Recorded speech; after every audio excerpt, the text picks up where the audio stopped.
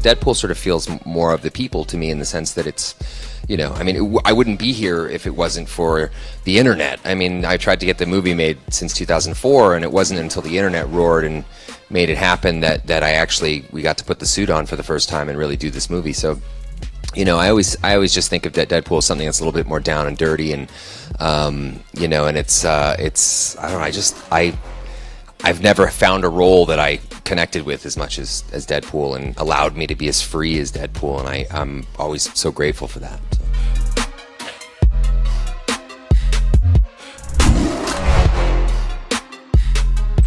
That's a long time every day. It's an opportunity to really work on some of the internal work, the heart and soul of the character. The interesting thing about playing parts like this is you get to step into different shoes.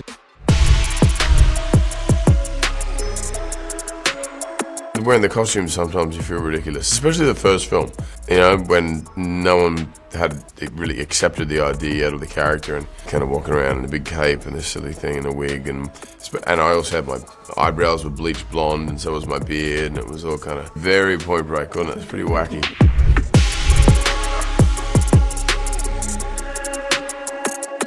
This was my first experience getting makeup and prosthetics and paint. This one you have to get up very, very early in the morning and go through 5 hours of makeup. But in the end, it was very rewarding.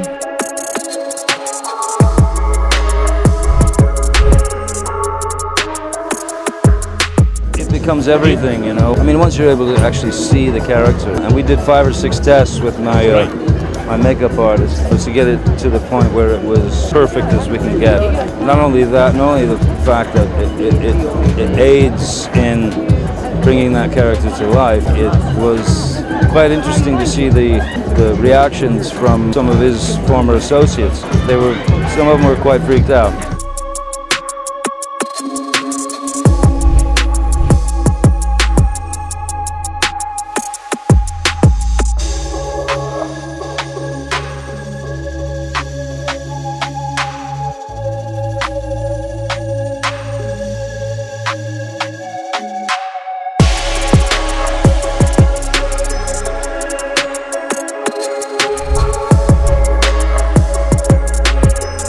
I love doing things that are completely removed from normal life, and the characters I've gotten to play in these things, which is the most important thing, have been amazing, and I just feel so lucky because, you know, that doesn't happen so often.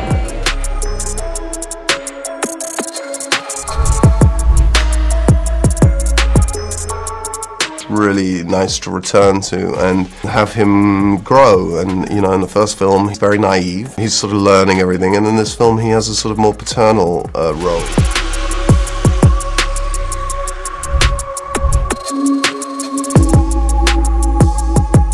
So I looked it up on the website, and it's about celebrating the spirit of collaboration that exists between actors and directors and the costume designers.